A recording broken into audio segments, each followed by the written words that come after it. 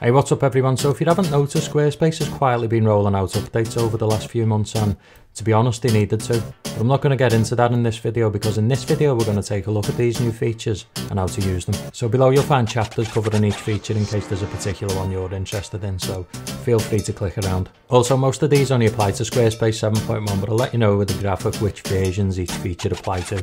So let's get into it.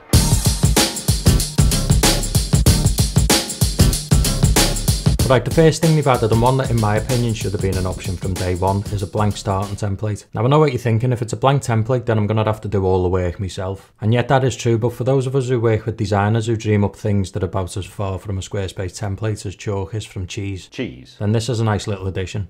So gone are the days of finding a template then spending literally minutes stripping out the demo content. Now when you're starting a new site, you'll see the blank template option scattered through the starting point selection page.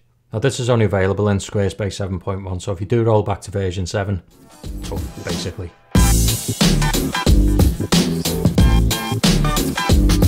So finally we get an accordion block. It's basic, but it's still an accordion. And when I say basic, I mean you're limited to just having text in the drop down, so there's no option for images or other content blocks, or even code, which would have been nice. I actually released a video a couple of weeks ago explaining how to make an accordion with HTML and CSS, so if you're after something a bit more advanced, go and check that video out. It's well worth it. So you'll find the new accordion under basic blocks when you click on an insert point. And it's all self-explanatory when it comes to adding the content. And the design, honestly, there are quite a few options to customise this and make it your own. So you can change the fonts and the pattern and the way the block behaves. One thing I would have liked to have seen though is the option to use a custom icon. Maybe a JSON file so we could have a Lottie animation play on click. Not too much to ask.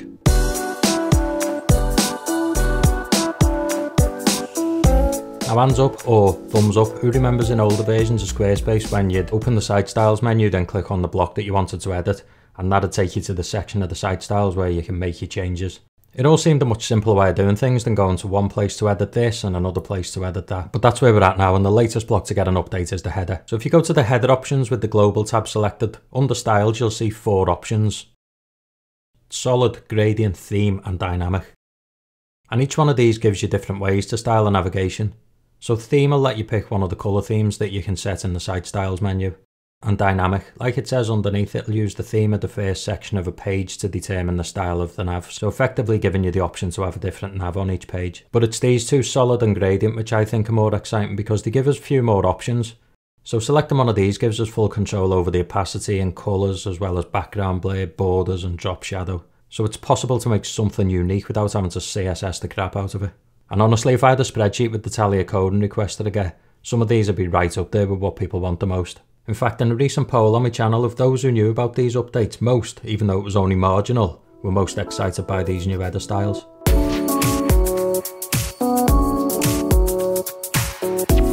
Next is image masking or image shape. So now you can upload a photo and change the shape of it without having to run it through Photoshop or Canva or Affinity. You don't hear that one much.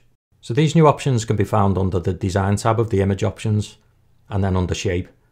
And some of these shapes are funky to say the least, but hey, you know, whatever floats your boat. You can even open the image in a lightbox, which will show you the full image without the mask. So that's it for this video. Let me know in the comments which feature you think's the best, and if there's any features you'd like to see in the future, and maybe we can pester Squarespace to make them happen. Either way, thanks for watching, and hopefully I'll see you in the next one. See ya.